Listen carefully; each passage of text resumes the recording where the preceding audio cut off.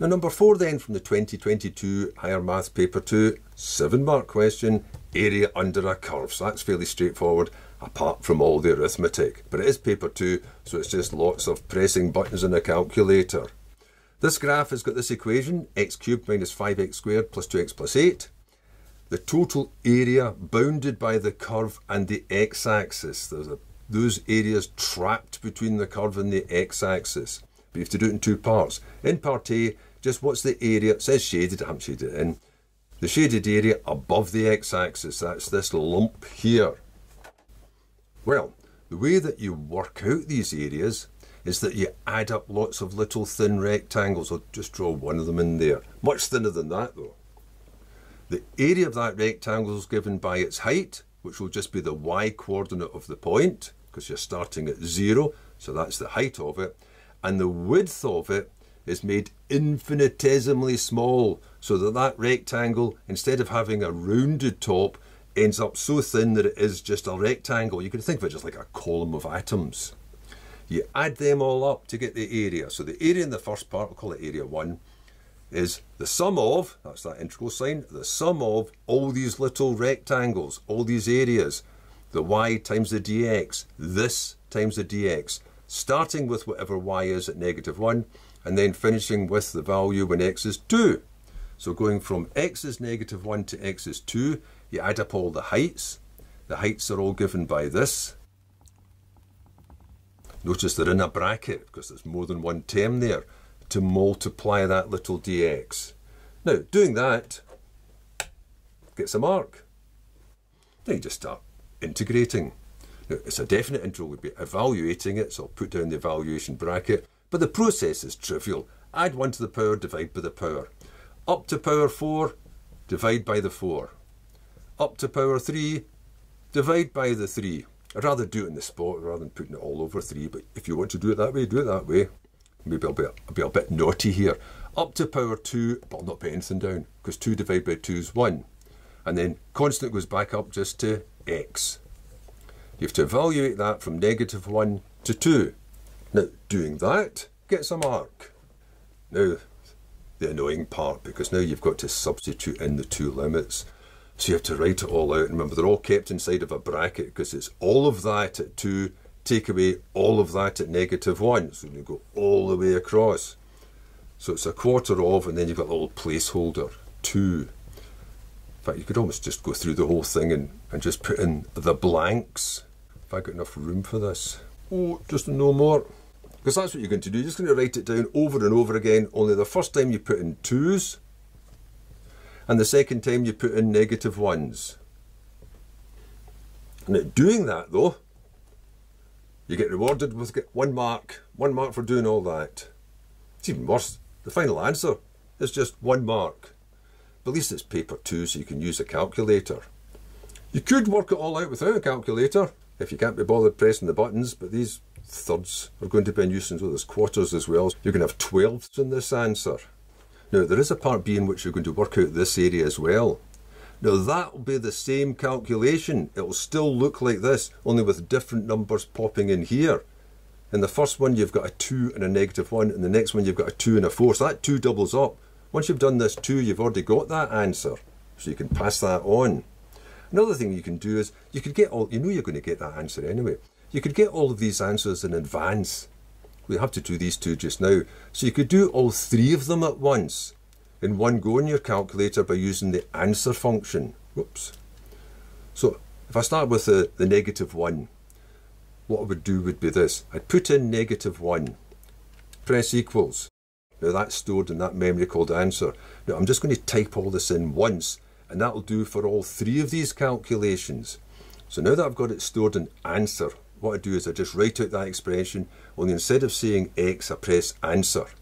So the first one, and I don't need to bother with the fraction button. I can safely do 1 divided by 4, but times x, or answer. So the first one, I'll just type this in now.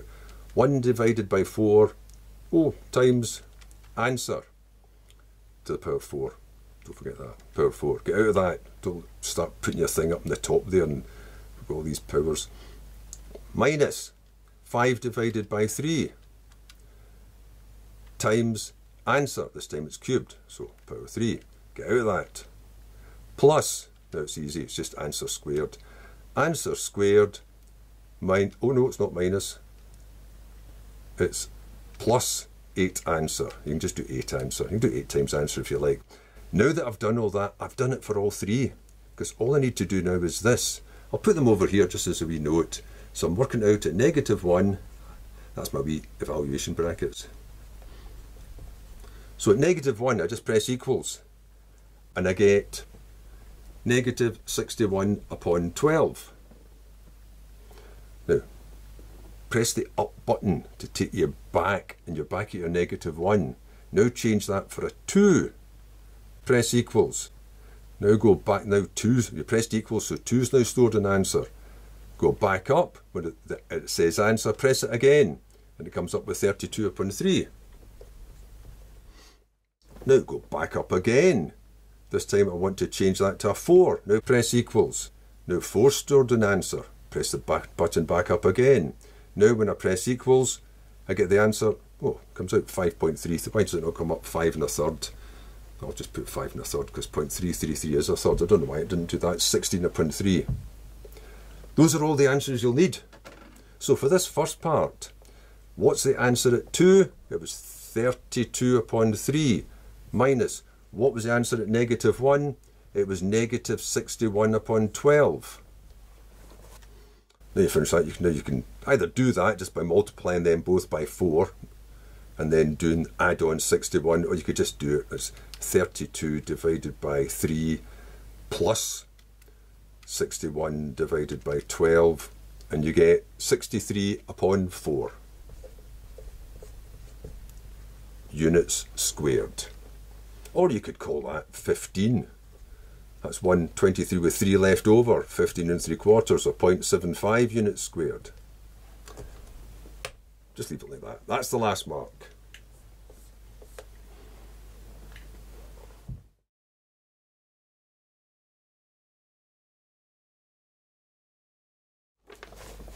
Part B, hence calculate the total shaded area. That's the total area trapped between the curve and the axis. You've already done this part, you have to do this part below. Now it's the part below that's the awkward part. You still do the same calculations, but the problem with this is areas are positive quantities. When you work out the area of that rectangle, it's a positive quantity. There it was fine, because what is the height of that rectangle? It's the top, take away the bottom, it's y, take away 0, so that's just y. But what's the height of this rectangle? It's the top, take away the bottom. It's 0 minus y, which means it's negative y's you should be adding up. And that's where the difference, there's two methods you could use here. You could either just work out that integral and then sort out your answer, or you could start off by saying, that area, if it has to be a positive quantity, is the sum of negative y dx. Maybe I'll put that down. It's negative y dx. Maybe I'll put it in that way, 0 minus y dx. In which case you can take that negative out and have it going from 2 to 4 of, now it's just the same thing, x cubed minus 5x squared plus 2x plus 8 dx. So that would get the first mark. That's me stating area 2 is the negative of this, because those y coordinates are going down. There's another way of doing it, I'll just mention that afterwards, and that's just where you just take that as it is, work it out, and then at the end go, oops, it's negative, right, I better make that positive. But you can't just make negative positive, you have to make a statement. This way you don't need a statement, you're explaining it here. So now it's just the same as before. It's going to be the negative of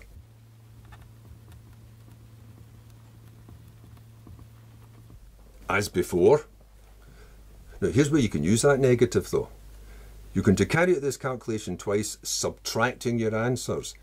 If you make that negative, that just means you carry out the subtraction the opposite way round. So in the next line, which I'll just put down with blanks first of all,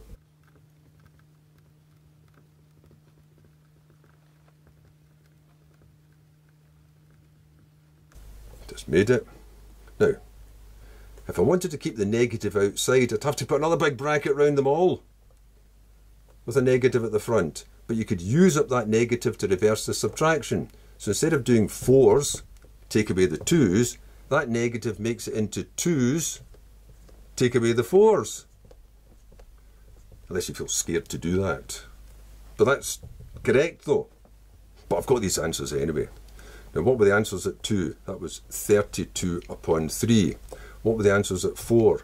That was 16 upon 3. So that's 16 upon 3. So area 2 is 16 upon 3 units squared. Look, it's turned out nice. It's turned out positive. It should have done. So that gets a mark. But I've still got to add them up though. Now before I add them up, the other way you might have done it is just to leap in here with this integral. Now if you do that, you can't really start off by saying A2 is the integral from 2 to 4 of etc. Because that's not correct. Because you can't have the area equals and that turns out to be a negative number. You can't have A2 equals a negative number and then go, oops, that should have been positive, so change it to positive and say it's positive because it's an area. If you were to do it that way, the best thing to do would be not mention area. If you were to do it that way, just start off with that integral from 2 to 4 of etc. dx. Just do that. Get the answer, which would be negative 16 upon 3. So you've not mentioned area yet. You've just done the integral. And then say that means that the area would have to be the absolute value of that, because it has to be positive, which means that A2 is 16 upon 3. You could put the absolute value, and you could even put a reason in if you liked, since area is positive. So you could do that too. I just think it's simpler when it's correct just to put a negative in, because it should be maybe explaining it by putting this down first of all, because it's actually 0 minus y for the area between those two parts. Anyway, the last part's going to be, what's the total area then? The total area would be adding the two parts together. So the first area was, I should have put a note there, was 63 upon 4. The second part is 16 upon 3. Just use your calculator rather than having to multiply that by 3 and multiply that by 4 and add them up. So just typing that in gives you an answer of 253 upon 12.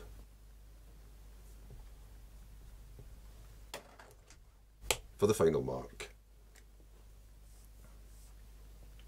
Or you could change that to a decimal if you wanted, 21.083 and so on.